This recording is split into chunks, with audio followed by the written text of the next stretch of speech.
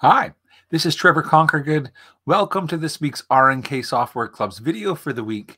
And our topic for this week is about lettering and about getting good success when you change the size of the text. And so, if you're ready to get started, then what we can do is just pop on over to my software. And today I'm going to use the Floriani Fusion software to demonstrate. But what I'm going to show you will be the same if you use any Floriani software with lettering, whether it be FTCU or Lettering Master, Total Quilter, Fusion. All these programs have text tools. And so essentially to get started, I need to click on the text tool and create, a segment of embroidery text. And when you make that segment, what's going to be important to, I guess, getting a good result is the size. And as you change the size, you may need to, enhance the settings to make it really successful. And so um, let's just start out by clicking on the text to select it and notice the properties box and how the properties box is really where you take control of the text. And so I can make it say Trevor if I want to, and click apply. So this is the idea that you control the text by the properties box, and we probably have all changed the size and the font of our text, and there's lots of fonts to choose from. And when you hover over the image above here, it kind of shows you what your font looks like, and it also tells you information like what characters are included, upper, lowercase, punctuation. that box only stays open so long, and I know you can kind of hover over it again to make it pop up again. But if you want it to open so you can look at it for a little minute, there's a question mark right beside the font selector. And when you click on that question mark, it opens up the same information in a window that will stay open until you close it later. And so you can kind of study, what symbols and characters are available, but more importantly might be what's the suggested size range. And it works it's suggested in both inches and in metric. So this font should be good from 0.39 of an inch or 10 millimeters up to as large as 3 inches or 76 millimeters. And so that's helpful information right now. If I look at my properties box, it says this is 20 millimeter text. Unless you are right click on your ruler on the ruler space and change that to inches, in which case, everything in here will talk to you in inches. And so in inches, it's 0.79 of an inch. And so but what's really important when it comes down to getting sort of success is the way the stitching is made, and the software decides that. If I zoom in really closely, and you can see that I have my needle points turned on and the 3D is turned off, right? Because that's what it looks like with 3D turned off. Then I turn off the needle points. But if I turn off the 3D and turn on the needle points, you can see a little bit more clearly exactly where the needle is going to go. And what you can see here is that this is a satin column. So the needle points are just on the outer edges, and that it has a little bit of underlying stitches. And this is probably called a parallel underlay. And if you click on your text, that information would be found in your properties box, but it won't be on the T where you change your text or your font. It'll be on the purple star where you choose the style of stitching, satin fill, and the density, 0.4, which is how far apart are the rows of the stitches. And you can control these things. If you want to control the underlay, then you go to the little yellow kind of square beside that, where you have different choices. And parallel is the first choice and the default choice, but you could add to that a contour, click apply, and now you can see the stitching going around the outer edges like that. There's also center line and zigzag as the other options. Parallel is kind of like half of the zigzag. So if I change, notice how it's kind of like one or the other. So if I click on zigzag, now I'm going to have the contour. That's the one that goes around the outside, and the zigzag. And so these are choices that you can make. And the way I make them is based upon how wide is this column. And so when we get to our smallest sizes, and remember the size was set over here in the text tab where it said 0.79 of an inch. Well, it said it could go as small as, 0.39 or something. Let's try 0.4 of an inch. So at 0.4 of an inch, how wide is this column? And you'll notice right away that it doesn't look the same. I don't notice the contour and the zigzag that we had turned on. But in reality, contour plus zigzag would probably be too much underlay for this small little sort of column width that it's got, the size. So what I'm telling you is the width of the columns, how you determine how to properly stabilize it and how to properly support it. And in this case, the answer would be maybe just to go back to a parallel only and click apply.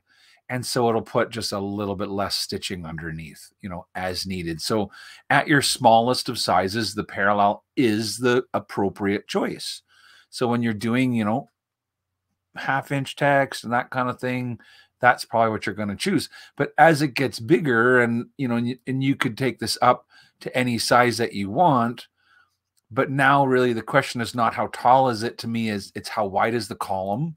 So when you measure the column, oh, it's 0.1 of an inch now, and if you're like me and you're in Canada, then you want to do it in metric. So I'll measure that in metric and it's 2.5 millimeters wide. So when you get to that kind of size, then you could start to look at adding in a contour underlay.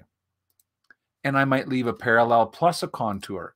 So the contour will go around the outside and the parallel will kind of boost the inside.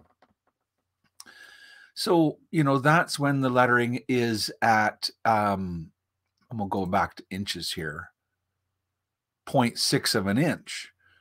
But as you make it bigger, and maybe now it's like I'm at, not even quite 1 inch tall yet, that's a 1 inch tall letters.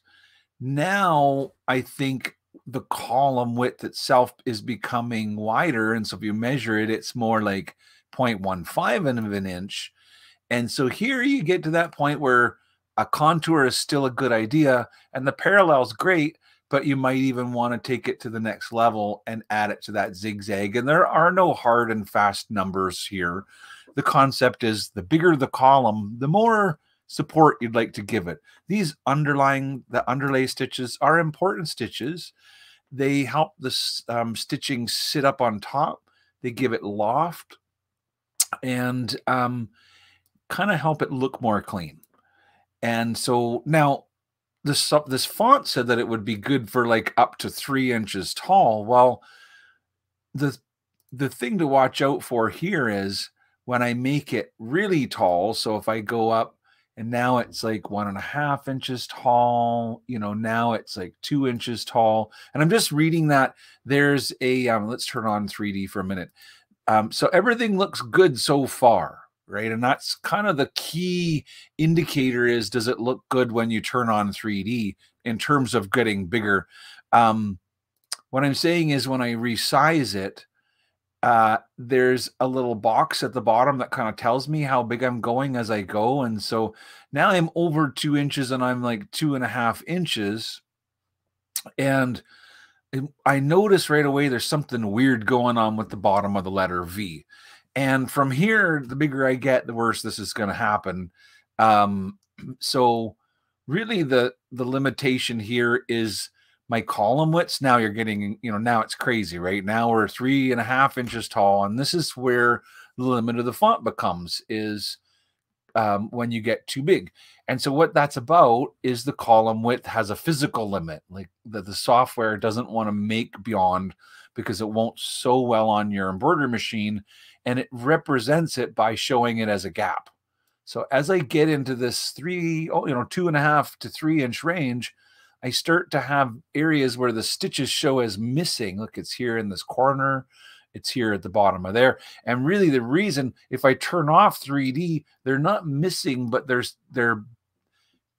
software is trying to cue us that they're too long to be a satin stitch. And so it shows it like they're missing. And the answer to that is actually to change the style of stitching. So that's in your properties box as well. It's on the purple star where we could change things like the density. Well, if we change it from a satin to a pattern fill, and there's several different patterns to choose from, but they're different sort of smooth textured patterns. But now you can sew this text at any size you want, because instead of just having the satin fill with the stitches on the outer edges, the software puts stitches across the middle. And so you can go even beyond the regular size descriptions in the software if you understand a little bit more about the settings. And so really coming down to it now when you're looking at it, the underlay needs to be the suitable amount of underlay for a large area of fill stitch. And when you come here in the properties box for underlay, the choices are things like contour and zigzag. Well, I can't really add any more. I could add more by changing the numerical settings, like for how close the zigzags are. But sometimes when we do large areas of fills, we might do them with the other kinds of underlay, like the perpendicular or the lattice. And the reason those ones are limited right now is because this is a text segment, and we've made text. And when you make text with the text tool, the benefit is you can come into the text tabs and type in, a different word in here, right? Or type in a different font and change the letter style. And so it becomes very sort of fluid what you can do with it. But if you want to be able to take control of things like the style of underlay or other things, it is possible to do what's called break apart the text.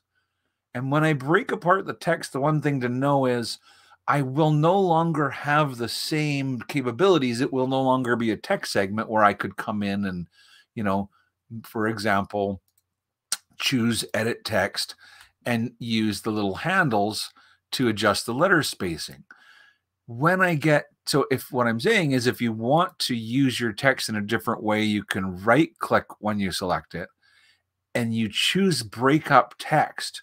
And when you do that, you'll no longer have a text segment, but what you will have is a segment for an F and a segment for an L. Of course, the software won't know they're Fs and Ls. They'll just know that they are shapes. But the difference there is now you can select that shape and you can control the underlay in different ways. You have different options. Now you could choose the perpendicular style of underlay. And so it does change things a little bit, being able to break apart the text. But I think the opposite sometimes can also happen. So when you're going big, sometimes you want to break apart your text.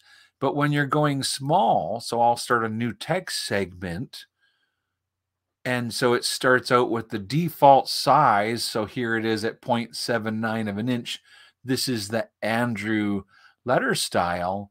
And it says, if I click on the little question marks, that it's kind of 0.4 of an inch is the minimum. So if I turn it into 0.4 and click apply, this is at the smaller end. Well, at the smaller end, clearly there's not room for multiple layers of underlay.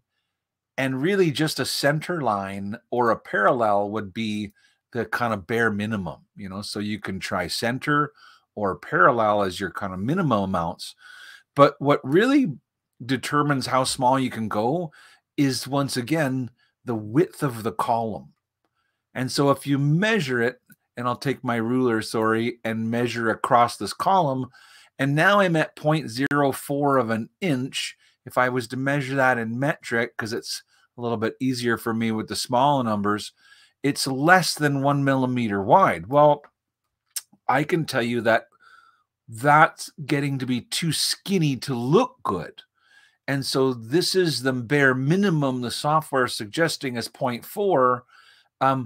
The text looks like it has room to go smaller, but the column width doesn't, and that's really the point of it. Now, you can increase the column width here in your properties box. It's not the fill tab. It's not the underlay tab. It's the push and pull tab. And on the push and pull tab, you have the ability to add pull compensation, which basically fattens it up.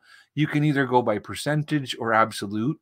So if you choose absolute, you get to type the exact amount that you want. If this is only a millimeter wide, I can tell you that 1.5 millimeters would be much better. And really 1.2, 1.3 is kind of the minimum column that looks nice. And so if I came in here and added 0.2 on both sides, that would be like adding 0.4, which is like adding 0.5 millimeter, right? So it'll go from being kind of like just about a millimeter to a little bit fatter than a millimeter, almost 1.5 millimeters.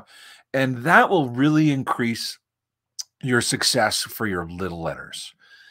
It's not wrong to add a little bit of pull compensation on all of your letters at any size, but especially when the columns are becoming small. And if you're finding that the column's really skinny and the underlay doesn't get properly covered by the column, that's a good indication you need more pull compensation. And so really, a general understanding of why all of these settings exist and how we adjust them based upon what embroidery we're creating. And what really matters to me is not how tall are the letters, but how big is the column that you're making. So I don't know if that was interesting, but it's a little bit of information about the kind of basics of embroidery and choosing the different styles of stitching, and then choosing the different styles of underlay, and therefore, improving the success of your embroidery. So I hope you enjoyed this week's RNK Software Club's video of the week. Until next week, have a great day and bye for now.